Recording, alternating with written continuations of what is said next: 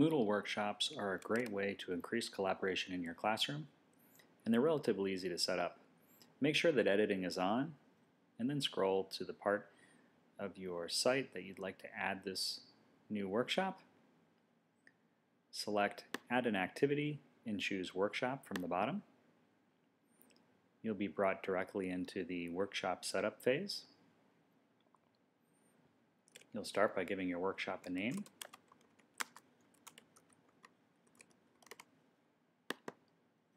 The introduction is where you'll let the students know about the activity.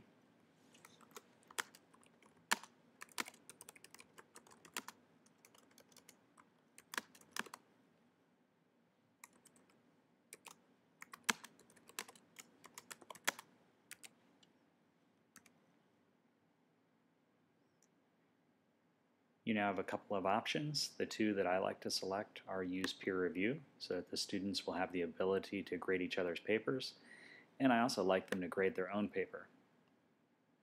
These are user preferences, and you can select or deselect them at your convenience.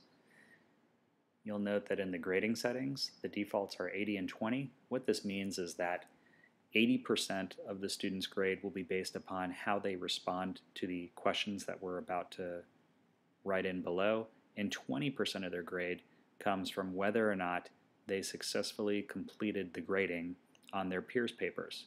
You can again set these numbers accordingly. Instructions for submission is where you'll paste, in this case, I'm going to paste in the actual response, or of course you could type in the response to the questions. So this is where you would put the questions that you want the students to answer.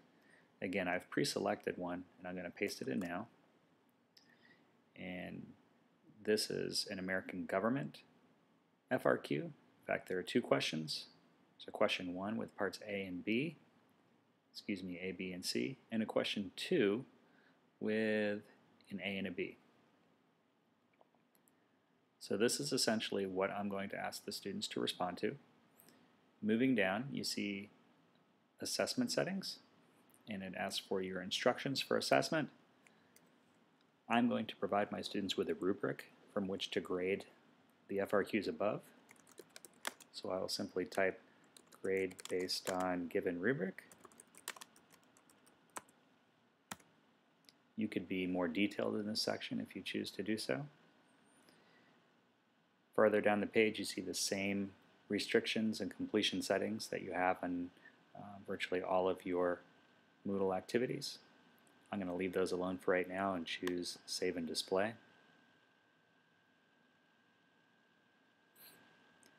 You can see that I'm now in the setup phase, which is automatically highlighted for me, and there are 4 additional phases: submission, assessment, grading and evaluation, and closed. Now you'll note that in the setup phase I've set the workshop introduction and I've provided instructions. I have not edited the assessment form. This is where you can either do this now or you can return after students have submitted their work, and you can put in the criteria for grading the questions that you set up earlier. Notice that right now in the setup phase the introduction is displayed. When I'm ready for students to respond, you'll switch to the submission phase.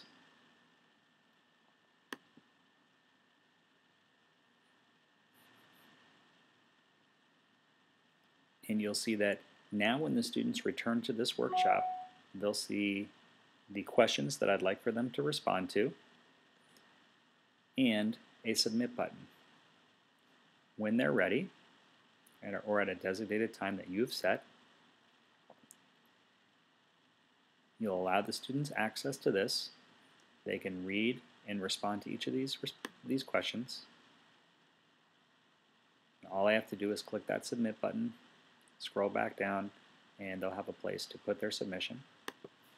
They can type any title they'd like.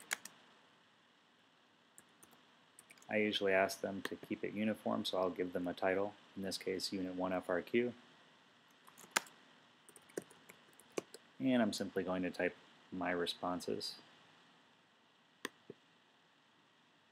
and save changes. And from a student perspective, that's all they would need to do. Go through, answer the questions, hit save responses, and here I can see a summary of my work, very brief. It says exactly when I submitted it, and I'm ready to move into the next phase. From this point, you can always click using the breadcrumb menu back to the workshop title. I named mine Sample Workshop. This will always bring you back to the 5 phases. You'll notice that it is reminding me that I skipped the edit assessment form. At this point, assuming all students had responded to the prompt and submitted their work, before I switch to the assessment phase, I have a couple of things I need to do. First, unless I'm providing them a paper rubric, I really need to go in and edit this assessment form. And I highly recommend that you keep your assessment forms within Moodle. It makes the process easier for the students for grading, and it keeps those forms from leaking out. So you'll notice that when I get into this screen to set up the rubric, I have different aspects, aspect 1, aspect 2, aspect 3, and I can add more if I choose to do so. This is basically where I would put the actual responses that I'm looking for. So in this case, I would say question 1, letter A, I'm looking for this response.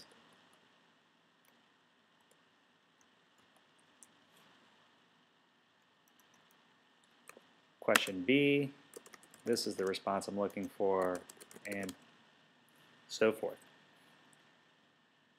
Now, I need to determine at this point in time how many points I want to give to each question. So let's suppose that this was an easy question. I might change this and say, okay, question 1 is only worth 5 points. Question 2, on the other hand, might be more in depth, and I might assign this question 20 points. Again, it's up to you completely as to how many points you want to assign. So at this point, the assignment is worth a total of 25 points. I could have, of course, broken each one of these up, which I often do in my classes. So I'll do question 1A, and I'll have the response that I'm looking for under aspect 1. Aspect 2 would be question 1B. Aspect 3 is question 1C, and so forth. But it's completely up to you how you want to set this up. Again, you can always click blanks for 2 more aspects at the bottom, and it'll give you additional aspects, and you can add as many as you'd like. When you're all set, you can either save and continue editing, save and close, or save and preview. I'm going to just click save and close. You'll see that I've now added an assessment form. The only thing that's left before I switch to the assessment phase is to allocate submissions, and I do this by simply clicking on this link. At the current moment, I only have 2 students enrolled in this course, but if this were a normal class, you would see a list of all of your students. You'll also notice that because only one individual, myself, has responded to this, I only have, I have 2 options. I can choose from myself or the other individual enrolled in the class, and then you can see I can also select whose paper to review. Now, because no one else has submitted a paper, my name's the only one that is shown here. If you want to avoid having to go through each individual student and choosing reviewer and reviewee, you can simply scroll to, or rather move to random allocation.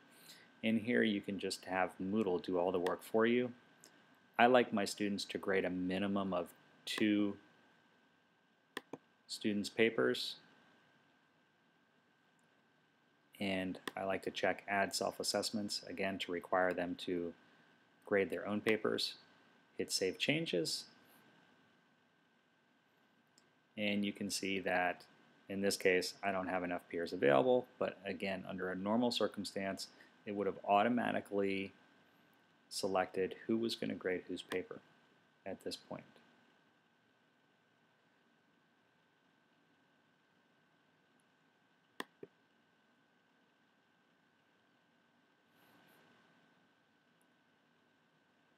So at this point, I've completed everything in the setup phase, I've completed everything in the submission phase.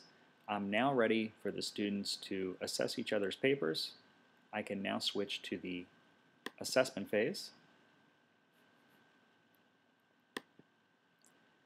At this time, when students return to the workshop, they will see a number of papers that were automatically assigned to them.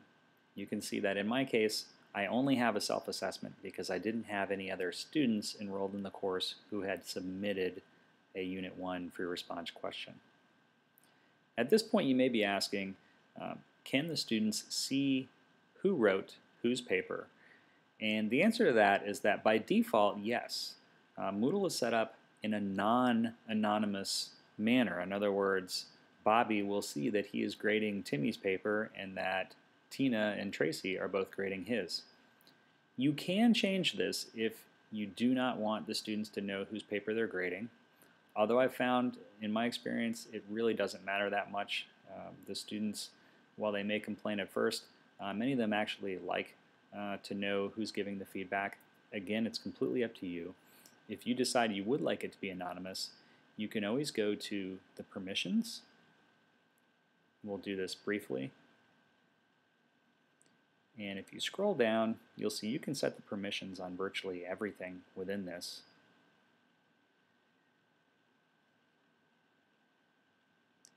And right here where you see View Authors' Names, if you don't want students to be able to see the name of the person whose paper they're grading, you can click this X and it'll remove students from seeing that. They will simply see anonymous submission. And again, you can experiment with all kinds of settings in this field if you would like.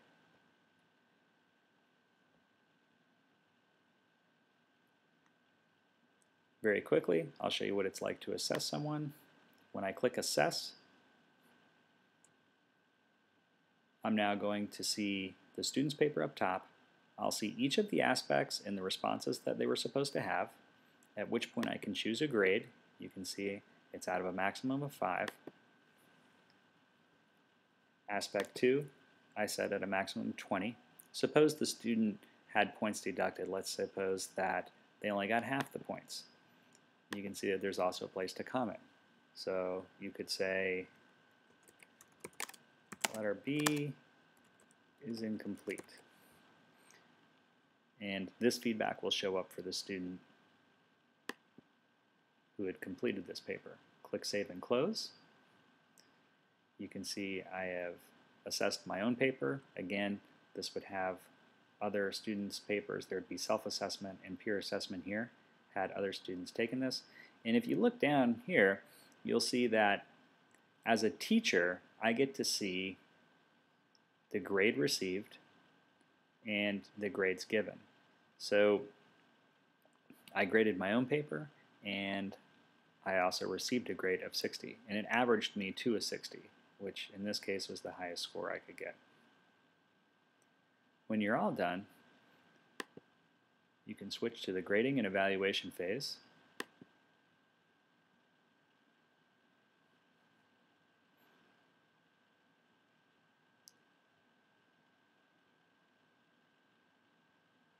Click Recalculate.